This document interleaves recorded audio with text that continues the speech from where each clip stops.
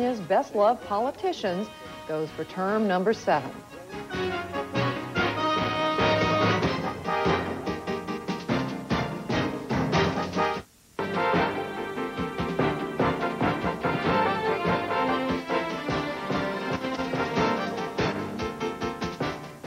Well, as you see, Robert Byrd has served the state of West Virginia for more than 40 years in the nation's capital. Now he is running for another term, and at this point, he seems sure to be re-elected. Our Capitol Hill correspondent Candy Crowley tried to find out the secret to Byrd's success. To travel West Virginia with Robert Byrd is to go through the looking glass and see a different reflection.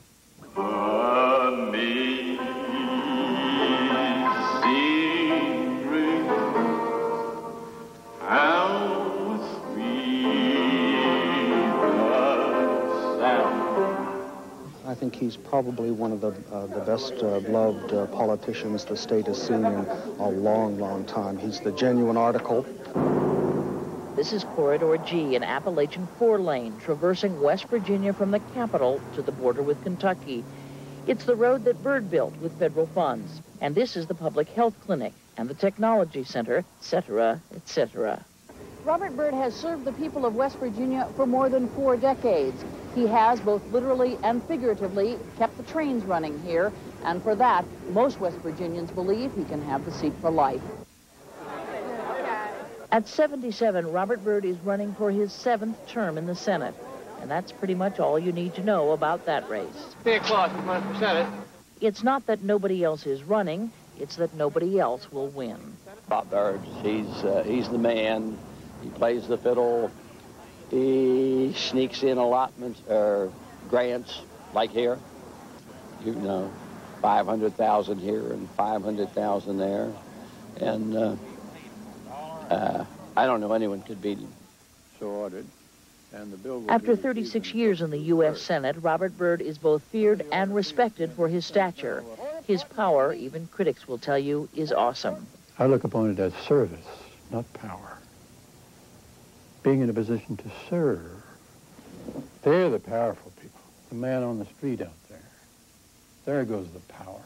Still, powerful has become a part of his name. He is Robert Byrd, the powerful chairman of the Senate Appropriations Committee. In the forest, there's a water hole. And all the animals have to come to that water hole, sooner or later. The Appropriations Committee is the water hole. A man who loves words, history, and the Senate, Robert Byrd is a walking, talking history book. When Cassius solicited his friends to join in the conspiracy, they consented. It is on the Senate floor that I have absolute confidence in myself. As a duck has when it's in a pool of water. It's in its forum. There is, in fact, only one place he'd rather be. When I'm dead, and am opened, they'll find West Virginia written on my heart.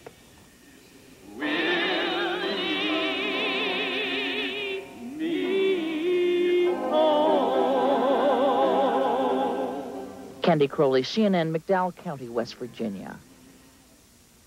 A one-of-a-kind politician. Tomorrow.